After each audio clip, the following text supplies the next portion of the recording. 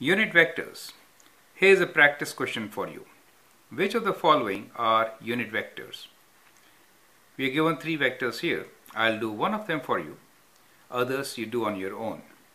So I'll do the first one, which is A equals to half comma half.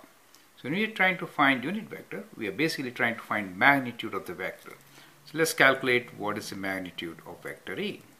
It is square root of half square plus half square, right? That is equals to 1 over 4 plus 1 over 4 square root, which is square root of 2 over 4,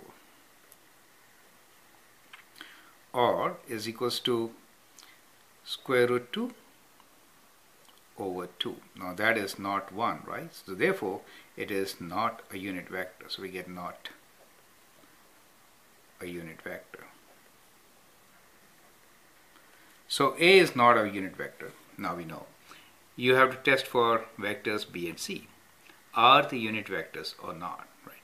So they are x, y, z components. So you do a square plus b square plus c square square root and check if it is 1 or not. Thank you.